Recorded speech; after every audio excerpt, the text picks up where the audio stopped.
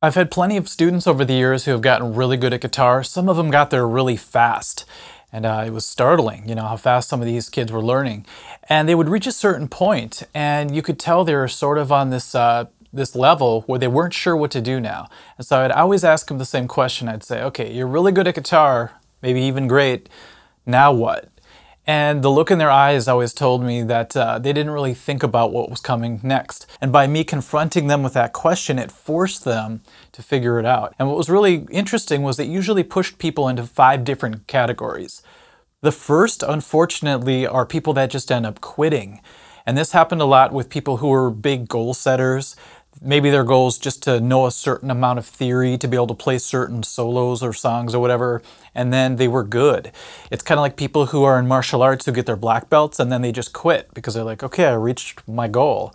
What else do I really want to do with this? That always confused me because in Brazilian Jiu-Jitsu, when you get your black belt, a lot of people say that's just the beginning. Now you're really ready to learn once you hit black belts. So that mode of thinking where you get to black belt and just quit never resonated with me, but it does exist. The second group are probably my favorite group. It's the eternal students. And those are the people that no matter how great they get at guitar or anything in life, they want to keep going. They just want to keep learning, and that's where they derive their pleasures, from actually sitting down and learning more about this instrument, practicing, putting in the time. And I really love the eternal student because of that they're not chasing fame, they're not looking to get attention from anybody. They just want to keep getting better at the guitar, and I love that. The third group are the people that have all that knowledge, all that ability, and they want to give it back through teaching. And some people just naturally go down this direction, like my nephew. He just started teaching and he's a natural at it. I know I might be biased because I'm his uncle, but I seriously see all the characteristics in him that are important for a teacher.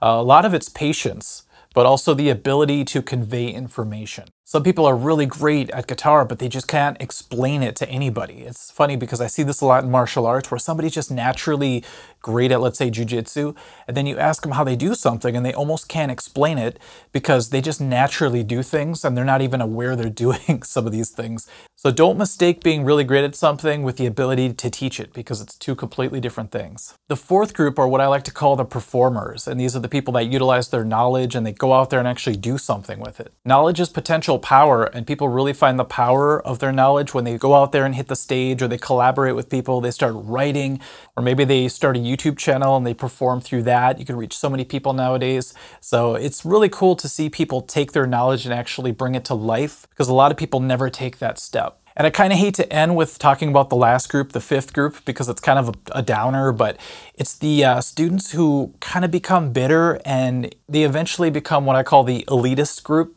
And so they got really good at guitar, let's say. They didn't want to keep learning. Like, they wanted to rest on their laurels for the most part. They thought, okay, I put in the work.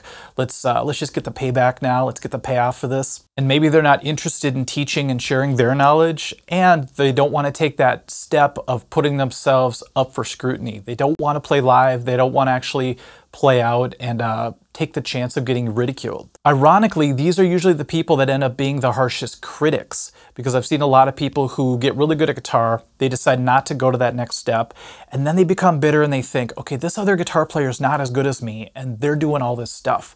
And they eventually become the bitter elitist, which is a really sad thing to see. So a big part of this is where you get your energy. So if you get it from setting goals and you accomplish them and then you just quit, that's where your energy was. If you get that energy from sitting and learning, you're going to be an eternal student. If you get that feeling from teaching, you're going to teach, obviously. If you have to hit the stage and share your music with the world, that's how you get your energy, that's what you're going to do. And if you feel the best sitting back and pointing your finger and judging everybody, then you're going to end up in the elitist group most likely, but I really hope that's not the case. People can be in multiple groups. I'm mostly in the teacher group, but I've also played so many concerts and been in so many bands that I am a performer as well.